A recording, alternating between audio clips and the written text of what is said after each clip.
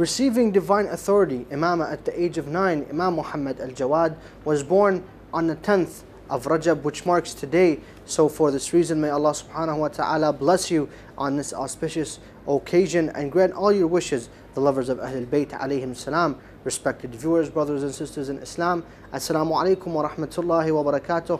Welcome to another episode where we have dedicated this program to share and discuss and examine the life of Imam Muhammad Al-Jawad, the 9th infallible, 11th infallible, the 9th Imam of Ahlul-Bait alayhim salam.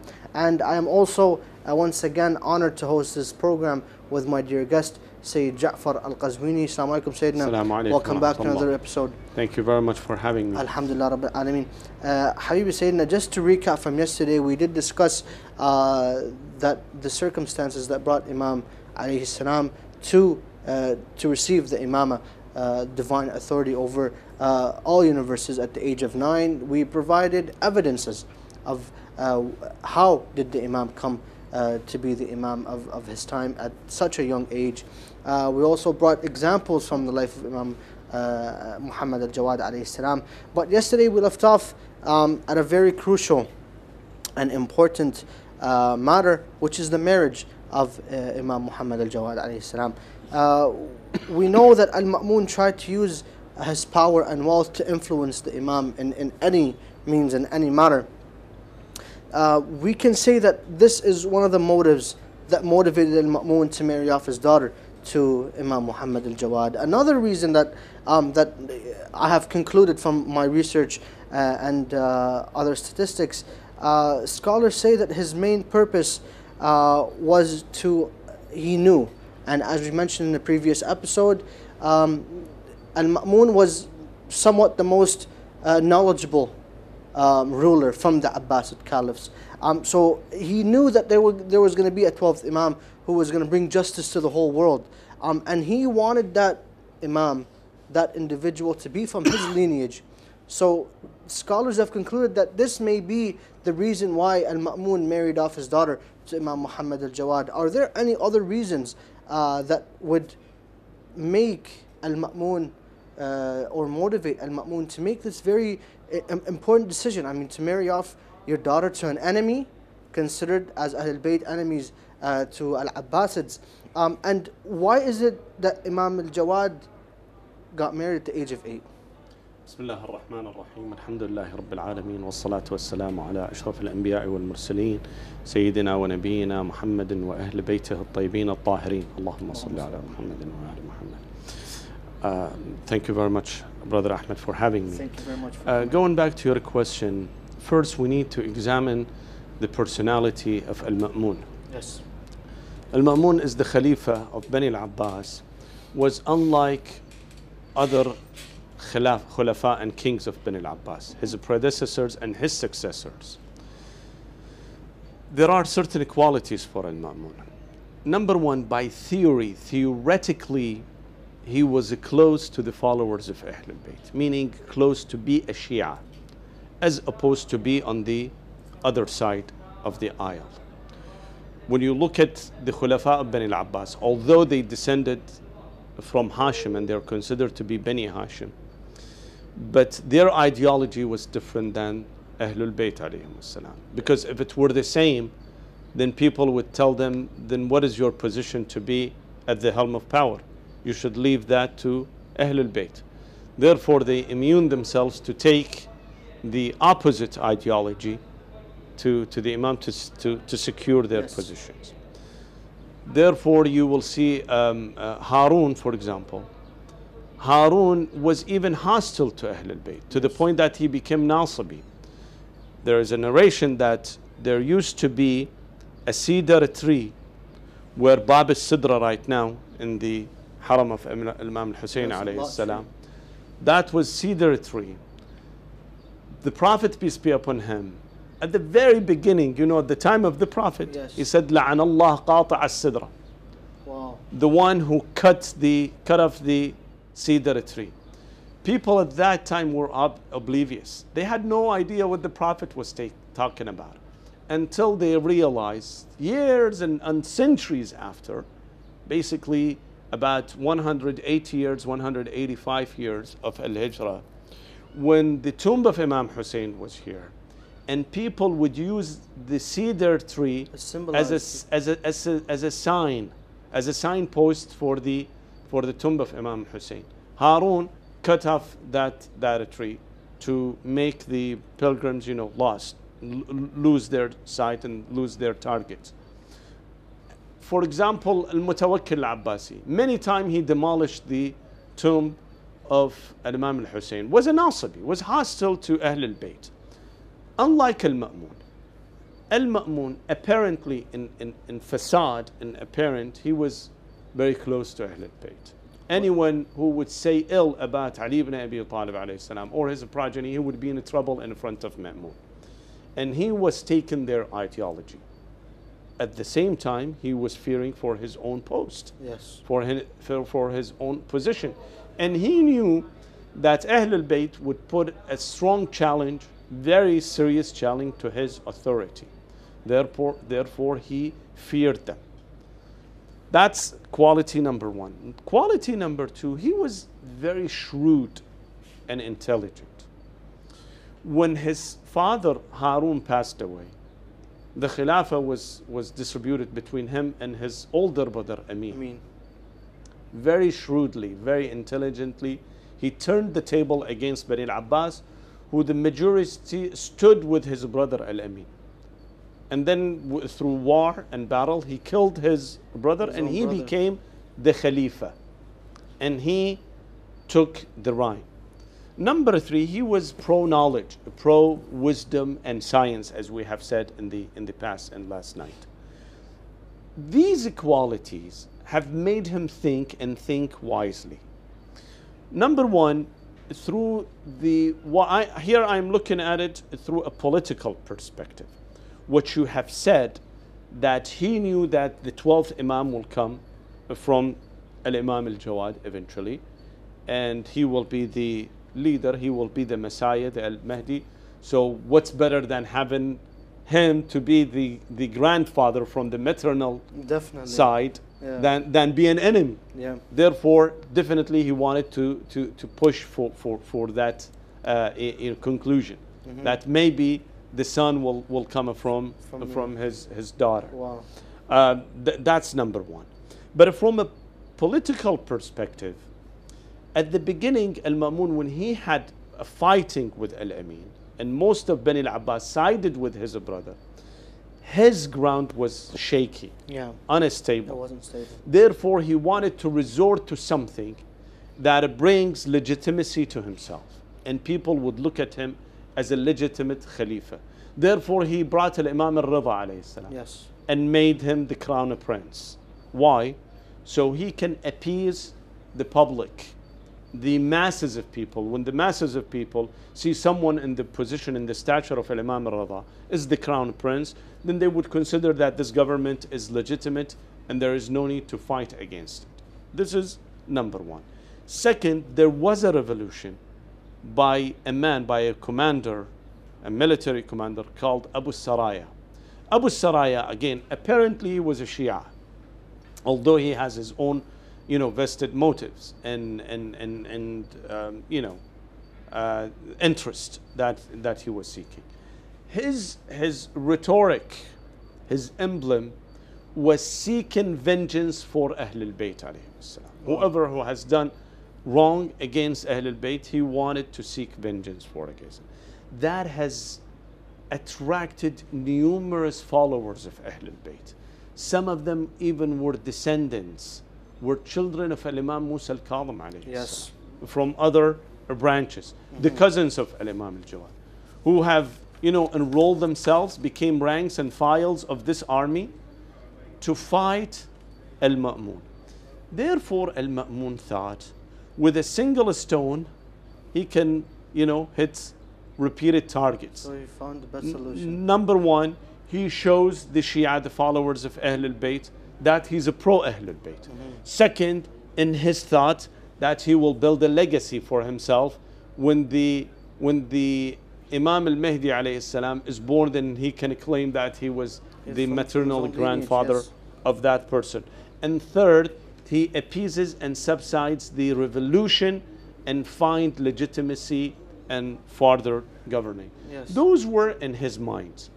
Therefore, when he looked at the Imam at a relatively young age, by the way, Ahlul-Bayt alayhim as-salam, people would never look at them as children or adults. I will give you a few examples.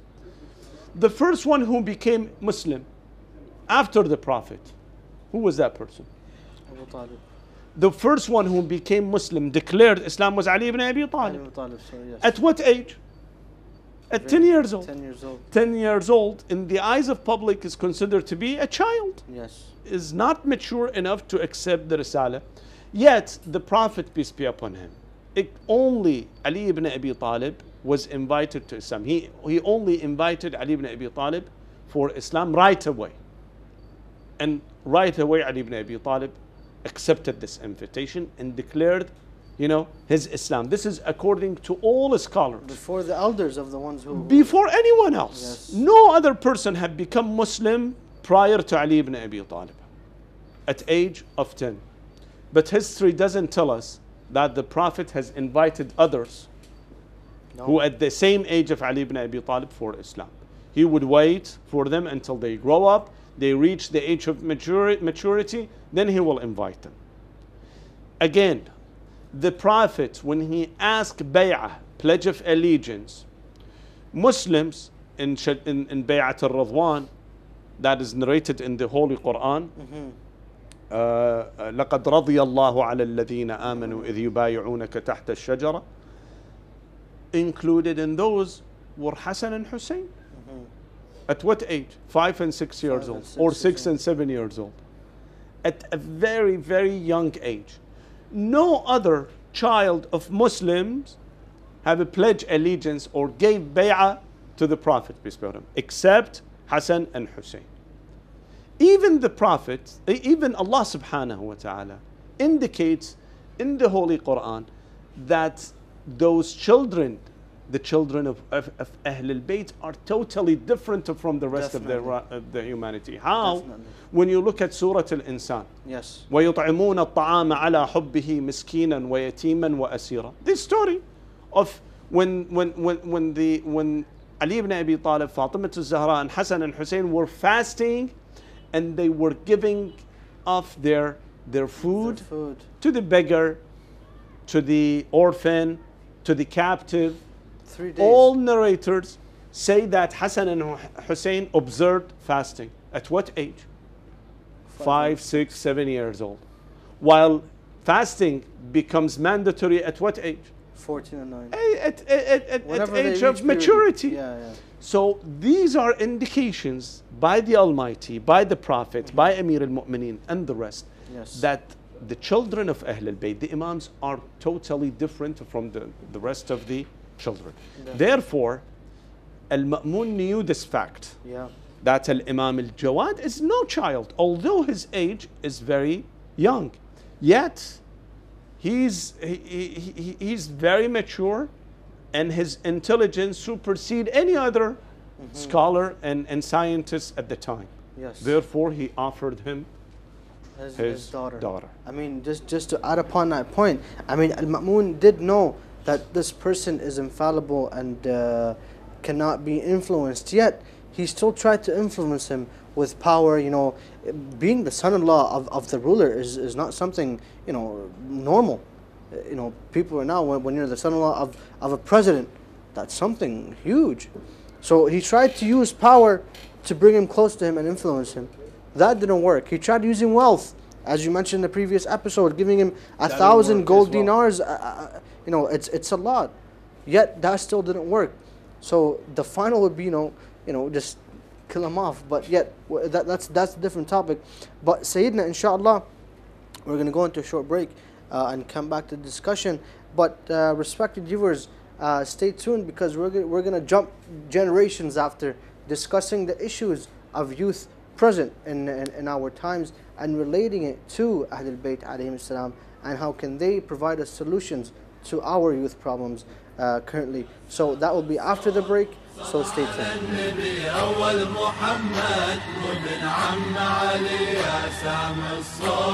صل على النبي أول محمد وابن عم علي. يا سامع الصوت صل على الرسول وعلى ابو الحسن علي زوج البتول، وان كان ما تعرف تغرد وتقول كثر صلاتك على الهادي النبي، كثر صلاتك على الهادي النبي. يا سامع الصوت صل على النبي أول محمد وابن عم علي. يا سامع الصوت صل على النبي أول محمد وابن عم علي. صلوا على أحمد ختم المرسلين وعلى ابن عمه وآل الطاهرين، يعود علينا وكل الحاضرين. نحتفل كل عام ميلاد النبي، نحتفل كل عام ميلاد النبي. يا سامع الصوت صل على النبي أول محمد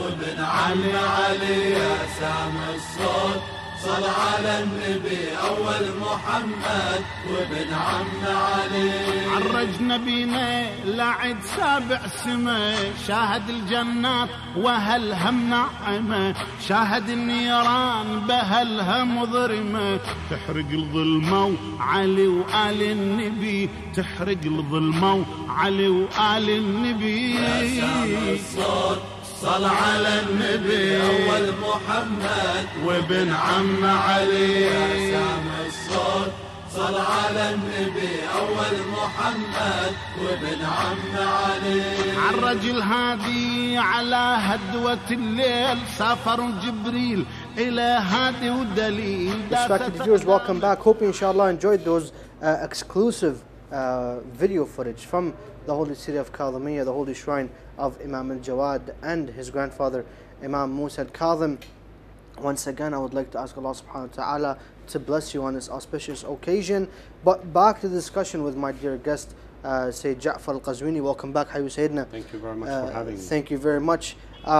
Before the episode, we did discuss 1400 years of what the Imam alayhi salam went through, and how did Al-Ma'mun offer his daughter, and what were the reasons of him offering his daughter for the marriage of Imam Muhammad Al-Jawad alayhi salam. But we want to jump generations, Sayyidina. We want to jump centuries of where we stand today as youth.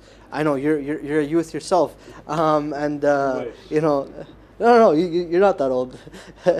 But yes, you know, Imam Al-Jawad alayhi salam and Ahlul-Bait, but especially Imam Al-Jawad, because he is, if you will, the second Imam to receive Imam at such a young age. So he would kind of influence us, not more than the Ahlul-Bait, but he has directly influenced us because he has different attributes or similar attributes to Ahlul-Bait alayhi salam.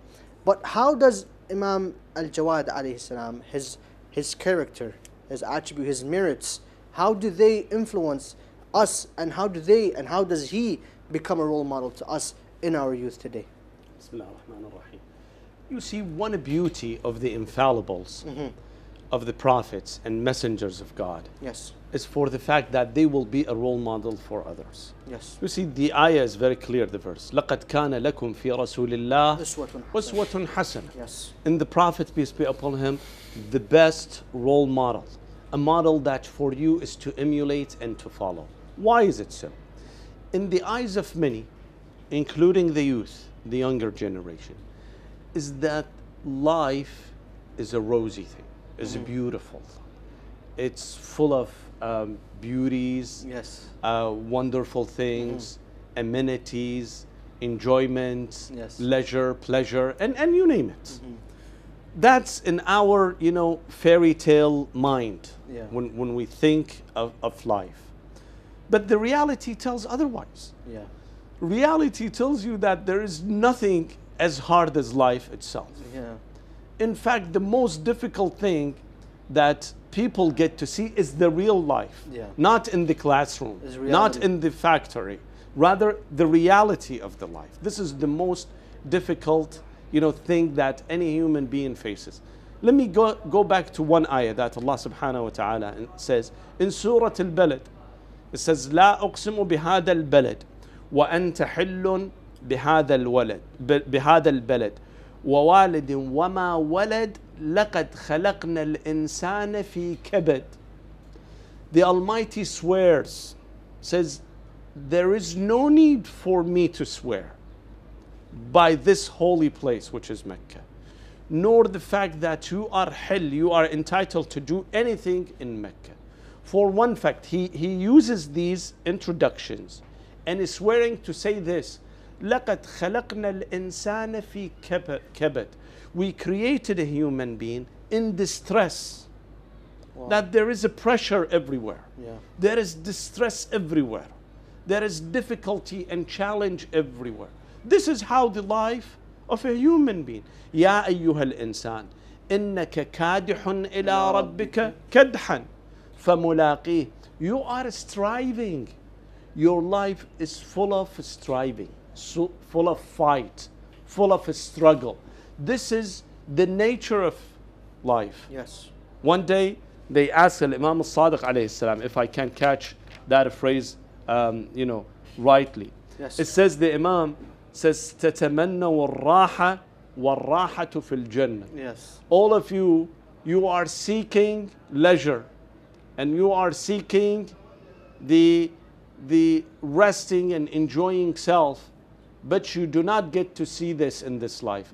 Rather, you will see it in the hereafter. I mean, to go along with that, Jibreel alayhi salam also tells Prophet Muhammad, O Muhammad, tell your nation, tell your ummah that I have created something that people are searching for, which is raha, which is comfort, to have comfort within their life, their daily life, but yet they will never find it. That thing I created is in heaven, because if you legit want to find comfort, you cannot find it anywhere. In your house, you're thinking of your business, you're thinking of work, you're thinking of what are you going to get for your family today, tomorrow, the next month, the next year. You don't know what's going to happen tomorrow. So every single day you're occupied with distress. You're occupied with a different mentality every day, because you don't know what goes on. But if you want to go back to Imam Al-Jawad and his marriage, why is it crucial and why is marriage at an early age reflect positively on the family and on the couple when they get married at a young age? Sure. Let me finish up just the sentence before, and then we'll Inshallah, definitely. catch this one. So the general perception is that this life is full of enjoyment and we need to take advantage of it. Yes, we need to take advantage of it, but this is not a place for leisure. This is not that you will seek welfare. This place is very hard, very difficult. Therefore, you need to achieve it. You need to earn it with your hard work. Definitely. There is nothing called ease of life. Therefore, the Almighty, out of His blessings and mercy, He created individuals like Ahlul-Bait alayhim salam to show us, to see, we as a human, we can see their lifestyle. We can see the agonies that they went through, the troubles that they went through, the struggles that they... None of Ahlul Bayt died by himself. All of them have been martyred, have been killed. Didn't they know that they will be killed? Imam Hussein alayhi salam, didn't he know that if he take the path that he took would lead him to death? Didn't he? Why did he take it? For what reason? To tell us that sometimes you need to earn what you desire with fight. You need to earn it with a struggle, by sacrifice. You need to sacrifice yourself for it in order to reach that position. This is a beautiful thing that we emulate, we learn from. Coming to Imam Al-Jawad alayhi salam. The Imams alayhi salam, sometimes they give us piece of advice by words. But most of the time they give us this piece of advice through their action, their lifestyle. Look at the Imam. Al-Imam Al-Jawad at age of 8 or 7. He traveled from Medina to Khurasan. is some 2,000 kilometers away, or even more. More. It could be more, 2,000, 3,000 kilometers away from Medina all the way to Khurasan by himself at age 7 and 8. Look how he faced the challenges with a brutal enemy, a murderer that he killed his beloved father, an environment that is so hostile to him and to Ahlul-Bait, an environment that are all full of, ranking officials, very arrogant, very self-centric, only thinking of themselves. Then someone at age 8 enters the court, enters this environment. How can he handle himself? Many people lose themselves. If we are taken to for example, to the court of the king, with such majestic view and majestic status, with so much wealth, power, and knowledge at the same time, many people lose themselves. Yeah. They fail. They cannot, face such kind of challenge. But you see the Imam alayhi salam very calmly, very calm, decently, he sat down with Al-Khalifa and debated with the scholars. It is narrated that in these days that the Imam was in the court of Al-Ma'mun, he answered more than 30,000 questions. Wow. 30,000 questions. He never said that I am an orphan, that I am lonely, I came from Medina, I don't have family, I don't have a tribe, I'm weak. No. Rather, he presented himself in the most difficult and the most dangerous situation. So what does that tell the youth? We can learn from that there is no obstacle in life that a human being cannot overcome. Absolutely. This message goes toward the youth. There are so many of the youth who would tell you life is so difficult, study is difficult. What have you seen in life? I cannot find, my desired job. I cannot find my desired spouse. I can't have my own home, the car that I've been dreaming about, and things like that. Then what should I do?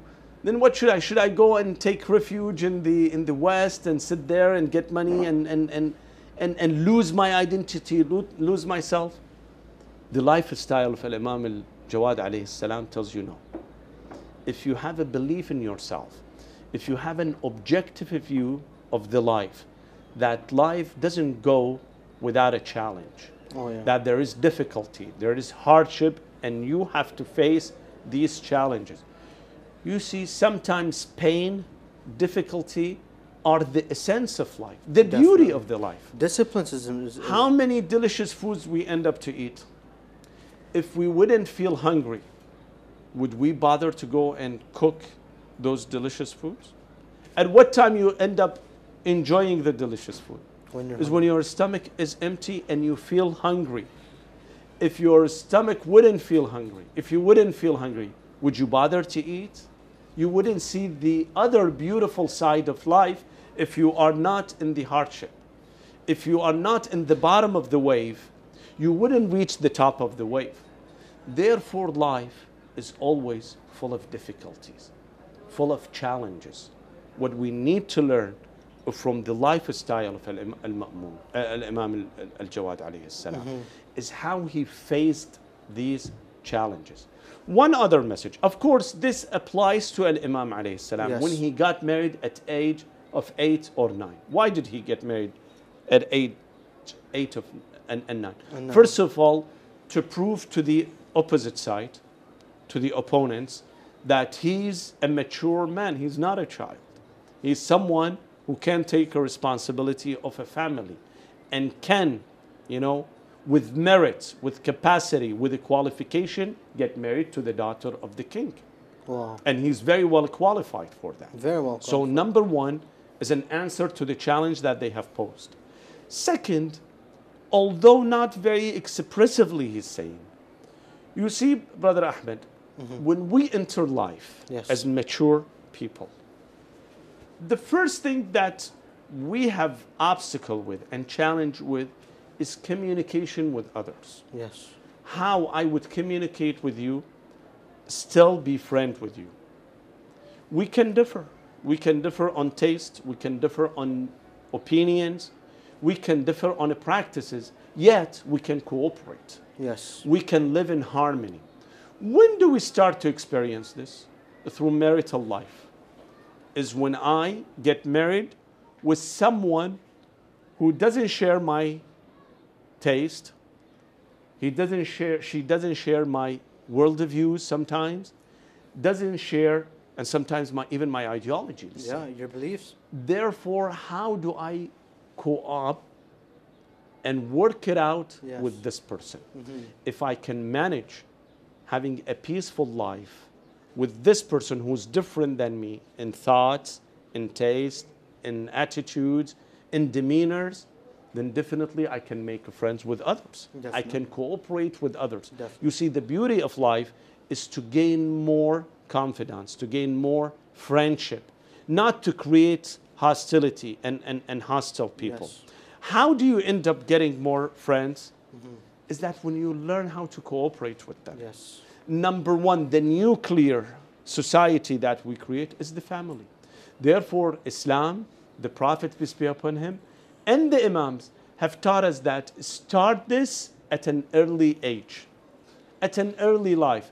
Don't say, I have not finished high school yet. Don't say, I have not finished university yet. Don't say that I haven't found the suitable job yet. Those, you can seek those for years and they never come. Therefore, it's to start with this single nuclear society that is called a family.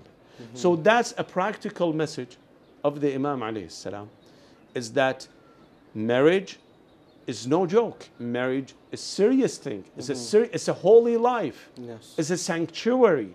Yet you need to start. You need to look forward for that beautiful community that you will create. And Because if you get to understand Yes. each other, then you can move on. And Definitely. you can make understanding with others. And here you can create a civil society. And of course, with that, the person who's about to get married, they need to be fully aware of their capabilities. I mean, when someone wants to go get married, I mean, you have been married for a very long time. I know that in marriage there are difficult situations, and some they get frustrated and they think, oh, it's the end, and I can't live with this person anymore. For minor stuff that goes on in the family, which Ahlul-Bait alayhim salam have given us solutions to. And just to conclude the episode, we have, I think, a couple of minutes. Yes, we have a couple of minutes left.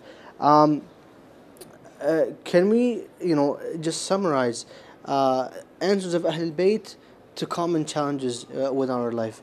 Just, I think, 2 or 3 minutes, if you can conclude with that. I know it's not enough. Probably is not going to be enough. But Yeah. when you see for every single situation, Ahlul Bayt alayhim salam pose a model. Yes. When it comes to the trade, making business, you see there are multiple stories of Al-Imam Al-Sadiq alayhi salam with his followers. Teach them how to address themselves, how to handle themselves in order to become successful businessmen, for example. A man came to the Imam and told him that my business is ruined. I'm losing. I'm going bankrupt. What should I do? The Imam looked at him and told him, why don't you clip your nail and fix your attire? You need to look sharp. Your appearance You are should be proper. in a situation where people will look at you. Yes. You are where people's eyes are on you. Therefore, your physical appearance matters. For example, you go to the restaurant and you see the attire of the chef is very dirty. Are you willing to eat in that restaurant? No. Definitely not. Why? Because the criteria is the cleanliness Yes. of the food.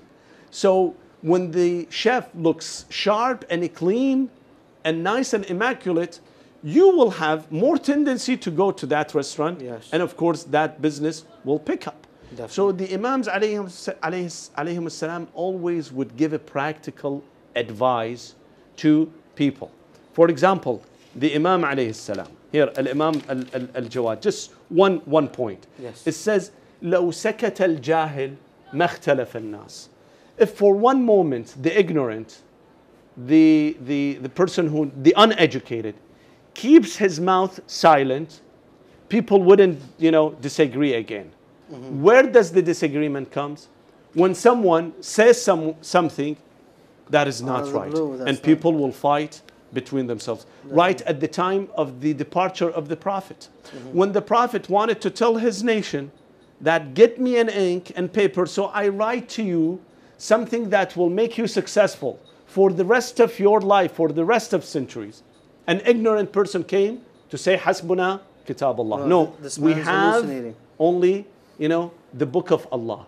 That has created this quarrel and fight until today. Why? Because someone who was not educated spoke it. Definitely. So this is another practical advice of Ahlul-Bait to the humanity. Thank you very much. We'll leave it there. I know we have went to a different topic, but still that does relate to our challenges and our problems today. But I would like to thank you very much, Sayyidina, for joining us over the past 2 episodes. May Allah subhanahu wa ta'ala bless you and grant you all your wishes on this blessed occasion. Thank you very much, respected viewers, for joining us tonight. As well as may Allah subhanahu wa ta'ala also bless you on this auspicious occasion. And also, if you didn't get the chance to view yesterday's episode or today's episode, you can log into our YouTube channel or check out our Facebook page at Imam Hussein 3TV. Wassalamu alaikum wa rahmatullahi wa barakatuh. Thank you very much. Allah and congratulations to you. Congratulations to you as well.